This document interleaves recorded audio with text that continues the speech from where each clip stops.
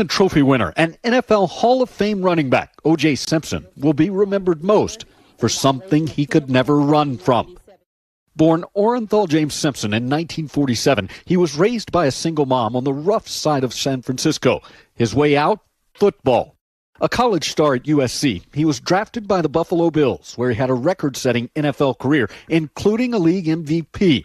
He retired as one of the best to ever play the game. And for OJ, the spotlight never dimmed.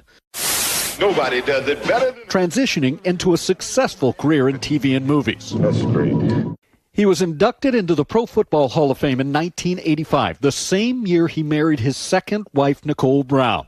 The couple had 2 children, but apparently a rocky marriage that included allegations of domestic abuse.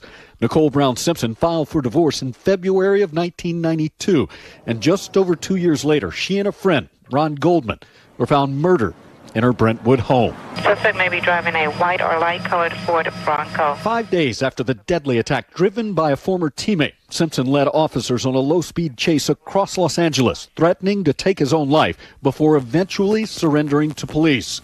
He was charged with murder. The court proceedings, dubbed the trial of the century, if it doesn't fit, you must acquit, lasted 9 months, every minute. We, the jury, in the above entitled action, find the defendant, Orenthal James Simpson, not guilty of... On live TV. Justice was not served. Searching